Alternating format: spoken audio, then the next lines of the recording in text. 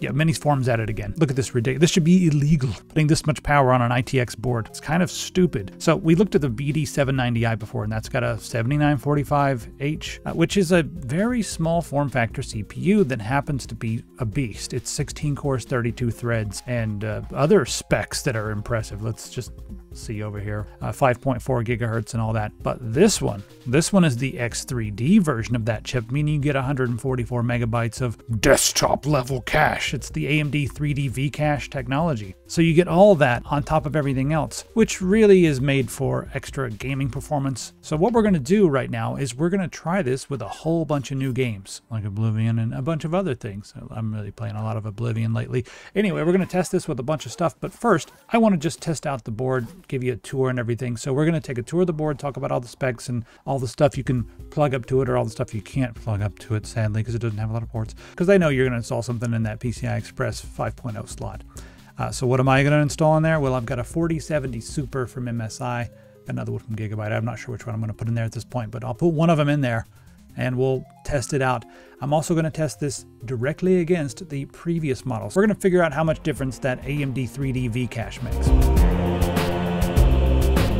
I always use OEM keys. I grab them over at whokeys.com. This is the price you're going to pay for Windows 11 Pro if you get a retail key. Let's check those prices on whokeys.com. $30. No, we can do better. Put in TS25, click apply. There we go, $23.22. You got Windows 11 Pro, Windows 10 Pro, Windows 11 Home, Windows 10 Home, and we have a couple different flavors of LTSC. 2021 gets updates until 2027, and the 2021 IoT edition gets updates until 2032. Also, if you're sick of paying that monthly fee for Office, you can get an offline version of Office. They've got 2019 and 2016. You know, 2016 will get most people by, in my opinion. You can also use the coupon code TS25 on these to save 25% on this as well. Let's go ahead and check out with our copy of Windows 11 Pro. All right, just put in my card info.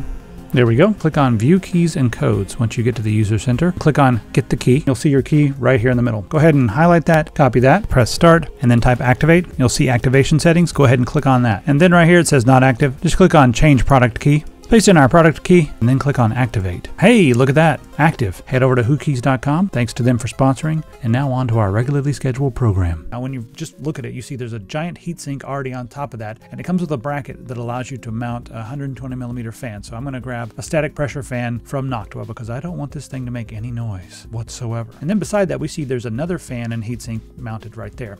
And that's because beneath that we have two M.2 slots. They're NVMe PCI Express Gen 5. So yeah, they're 5x4. Stupid fast right there, and that's why they need that cooling unit. Gotta keep that thing cool. As far as the memory goes, we have two DDR5 slots, but these are SODIMM slots. They're really small. I think we could have fit some full-size slots on there. I'm not sure why you'd want one over the other really at this point in time because they're both really fast. Maybe the full-size desktop parts might be a little bit less expensive these days, but you can get 5200 speed memory. Actually, I'm going to be putting some crucial 5600 speed memory. It's 5600 mega transfers. I'm not sure what the actual frequency is, but mega transfers because that's what it feels like. DDR5 is weird. The maximum memory is 96 gigabytes. We've got Wi-Fi 6E and Bluetooth 5.3. All right, down here on the bottom, we've got USB 3.2, and then we have just a USB header right there beside that, and then two 4-pin PWM fan headers. There's three 4-pin PWM fan headers. PWM? Yes, of course, that's what it is. Then we've got our 24-pin power connector. There's also an 8-pin hiding over there. Front panel connectors over here on this side. Used to those being over here somewhere, but you know, we don't have a ton of space right here. A lot of that's because this giant, cooling unit is dominating the board layout. There's that 8-pin header. Not much else going on other than just the M.2 right here. All right, on the back, we've got our audio, and then we also have 2.5 gigabit Ethernet, some USB right there. Then we have USB Type-C, it's 3.2. We got some USB 3 over here just hanging out. Then we have our DisplayPort and our HDMI. Not a lot of options when it comes to USB. For most people, this is probably going to be enough. But for someone like me who needs a gazillion things, I'm going to need to run a hub. Luckily, USB 3.2 is fast enough for my needs, but it does not have USB 4 on the back. All right, on the bottom right here, we have our 16-speed PCI Express slot, Gen 5. Fancy. And then right here, let's see if we can see, there's some copper heat pipes on the bottom. See if you can see through there. If I get the light right on it, maybe that way, yeah. You can see the CPU under there, just hiding. So when it comes to all the stuff that you get, I feel like I would have been happier if they gave me Gen 4 M.2, and then gave me a USB-C Type 4 or just some more USB on the back, because I feel like this could really replace a lot of people's desktops, but you're going to likely want more USB. Minisforum, if you're listening, micro ATX, put a PLX chip or something in there, give us more stuff. Micro ATX with this, and an extra slot so I can put one more thing in there, some extra USB. Nothing else would be able to touch this when it comes to price to performance and just the size of it all. All right, let's go ahead and test this out. I'm going to put this head to head, the BD790iX3D versus the old BD790i, and we'll figure out which one's going to be best for you. All right, Oblivion Remastered is here, and it's going to be our Unreal Engine 5 game for the, I don't know, for now until the end of time. I really love Oblivion. It's the best of the Elder Scrolls, and this is such a faithful remaster. The visuals and stuff, I did a whole video on like how to redo all that kind of stuff, because I think they were a little bit off on some of the visuals, and a lot of that's Unreal Engine 5's fault. And a lot of this is Unreal Engine 5's fault as well, but let's just take a look at how it's running right here. So at 1080p Ultra with no DLSS. God, this game. If you turn down a few of these settings, you can get like 20 extra FPS with almost the exact same fidelity. So running this on Ultra is a fool's errand. Turn down some of the settings to high instead of Ultra, and it'll look almost the same and run better. But anyway, we're playing it on Ultra, and you can see we've got about a 5 FPS advantage for the X3D. 1% lows are basically the same, and then the minimum is similar performance right there. Let's go ahead and turn on DLSS and see how we're running. And right here, this is wild. Oblivion is a weird game. Maybe it's just the Unreal Engine 5, but I did not expect this. I ran this test a few times, and yep, the regular CPU is tiny bit faster. Also the 1% lows, it's just a slightly smoother experience. Unexpected this is. Let's crank it up to 1440p and see how that looks. All right, 1440p running on Ultra again with no DLSS. And again, the same thing. Just a tiny bit difference. Now, this is the point where I noticed something. All right, let me show you how I've been testing all these things. I've been using this, and I've got the GeForce 4070 Super in there, and I've been doing this. But yeah, I set this to 2565 right there, and then did a little bit of what you would call an undervolt. That's how I've been doing all these tests with both of them. And I did the exact same settings for both in my Afterburner. And I also did 650 on the memory clock. This is the point where I noticed something weird.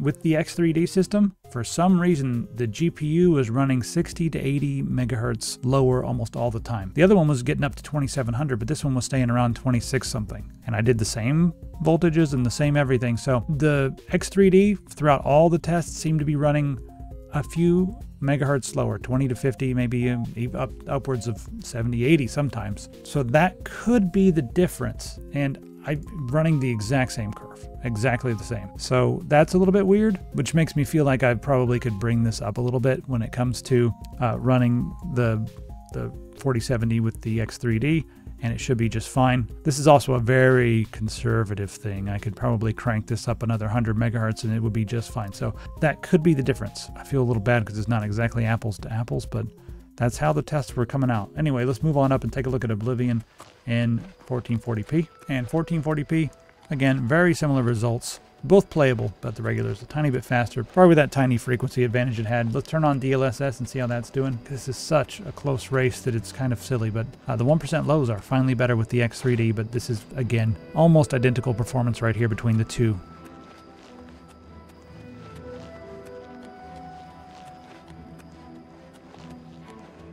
All right, let's take a look at Baldur's Gate 3. I'm running this at 1080p on Ultra. I like to use SMAA, I like it, I don't know. And then I have no DLSS, so this is the way I prefer to play it if I'm playing 1080p. And you can see here, the X3D is quite a bit faster. That average, we're getting like an extra 30 FPS almost. The 1% lows, similar, but it's just all around quite a bit faster. And I like to do the 1080p just so you can really see the muscle, because once you start to crank it up a little bit, it's not gonna be that much of a difference, but yeah. Now, if you're an NVIDIA fan and you just love them generated frames, well, I'm going to turn on DLSS and try this again. And you can see the X3D, again, really big advantage. 222.7 average versus 184.5 average. So the X3D, that extra 3D cache in Baldur's Gate 3 makes a pretty big difference at 1080p. In 1440p, you can see the gap has been completely closed almost. A very similar performance, and the 1% lows are better with the regular CPU, not the X3D. I've noticed that's kind of a trend with some of these games, but yeah, check that out. Not that big of a delta when it comes to 1440p gaming. Let's turn on DLSS and see what that looks like. All right, 1440p with DLSS on the quality setting. And now we got a much bigger advantage for the 7945HX 3D. So DLSS does, I guess, tone down what's required of the GPU, I guess. But I'm not sure where the bottleneck is there for this. It might be the CPU, but I don't know. But the 3D cache is doing a lot better right here. And then our 1% lows are still better with the regular CPU. But neither one of these, I mean, that's not enough for me to even care. That's silly. It's just silly good performance. So I'm still sticking with the X3D. All right, let's try Cyberpunk. I'm gonna do 1080p Ultra Ray Tracing. And this is with DLSS off. And there you can see, yeah, just a little bit better, about 4 FPS difference between the X3D and the regular CPU. And then you can also see the 1% lows were slightly better, but not enough to make that big of a deal. But yeah, the X3D is a little bit faster here. Let's put DLSS on quality and try again. And whoa, that's a bit of a jump. So it's like with DLSS on, it's like the CPU has a little bit more room to perform, which is interesting. So yeah, DLSS, quite a bit better. All right, 1440p, again on Ultra RTX, no DLSS. Almost identical. Just a couple FPS faster here for the X3D. But you can see very, very similar performance between the two. And again, when we put the quality DLSS setting on, we have a little bit more performance here for the X3D. Just a little bit. It's not as big of a difference when we're talking about 1440p, but you know, a few extra FPS is nice. The 1% lows are a little bit higher again. So there's that weird trend I'm seeing. Let's put them to the test with superposition. First off, starting at 4K with the optimized setting. And you can see the X3D had a score of 15648 versus 15352. And then the performance is almost the same on the 4K optimized. So right here, 1080p on medium with superposition, you can see the results. Again, almost the same. The max is a little bit higher here with the regular CPU versus the X3D, but the average overall was a few FPS faster, but both of these are so stupid fast that I don't think it's gonna matter. And finally, let's take a look at Unigine Valley. The X3D had a score of 10604 versus 10328. This is at 1080p on the high setting. And there you can see just a very slight advantage here with the X3D. All right, take a look at that single core speed, faster than the 11th gen stuff. There's not a lot of stuff on this list, but we've got 1959 for the single core, which is pretty good, but the multi-core is what you really came for, right? Faster than a Threadripper 2990WX 32 core. What? That's not the brand newest Threadripper, but still, having something this small that can compete on that level, 31960 is the multi-core score. Are you playing along? How did you do? Let's have a look at Geekbench here. 2878 on the single core and 17534 on the multi-core. I'll scroll down so you can see all the tests. And then OpenCL, this is using the onboard GPU, 5573. And then again, there's all the individual tests. All right, let's take a look at Unigine Valley. This first test, I'm going to use the 610M. That's the integrated graphics that come with it. It's not the crazy 780M or the 880M or whatever. It's not one of those crazy ones that can play Baldur's Gate. So, you know, if you want to play games, you've got the PCI Express. So the FPS here is 20.8 at 1080p, score of 872, minimum 17.4, and a max of 34.1. So yeah, just basic integrated graphics. So it runs at about 88 degrees on full load. I've let this run for 17 minutes and 35 seconds at this point, and it's pretty much just flatlined at 88 with the Noctua fan on there. It's also extremely quiet because, again, we got the Noctua fan on there, and even though it's going full speed, you barely hear it. So 88 degrees is maybe a tiny bit hotter than I would like, but also this is a really powerful CPU, and it's not going to be running like this when I'm doing just general stuff, only when I'm rendering. So it's within spec, but you know, maybe a little bit warm. And over here we're showing this thing screaming at us. Check that out. All right, so is the X3D worth it? Well, if they're similar in price, yeah, the X3D is going to be worth it. I'm not sure what's going on with the 1% lows in a few of those games, and I'm not sure exactly what's going on other than a tiny bit of the frequency advantage. So yeah, this is one of the coolest little ITX size boards I've ever seen in my entire life. It runs a little warm, but it's within spec, and for me, it's nice and quiet. The case that I have this in is a little Cooler Master something box NR200, I think, and the case is getting very warm. So a lot warmer than it was before. I had a 5700 X3D in that case before, and this, now the entire case gets warm. Like you put your hand on top and there's just like hot air coming out of there. So yeah, it's a little bit warm. I might want to take off the heatsink and put a bigger one on there myself. Maybe that would do a little bit better, but this is borderline too hot for me, but it's within spec and it works. And you know, even the idle's decently high, but it's like I said, it works. It's within spec. It'd be even hotter if it was in a laptop. So, and it's super quiet, but I do wish it was a little bit cooler. So in the future, I might take the big heatsink off and put my own bigger heatsink on top of there and just keep it cool that way. So I haven't figured out if I'm gonna do that or not, but maybe I will. Anyway, but for now, we've got some hardware for sale. Head over to epicpants.com. These mice are half price right now with the coupon code HAPPYMOUSE. And then I've got a little bit of hardware around here I'm going to be clearing out, so head on over there. Also, these I've sold out. I've sold through so many of these. I found a bunch of Windows OEM packaged products. So yeah. So anyway, head over to epicpants.com and grab some of that stuff. Let me know what you think of this motherboard, and I'll see you in the comments.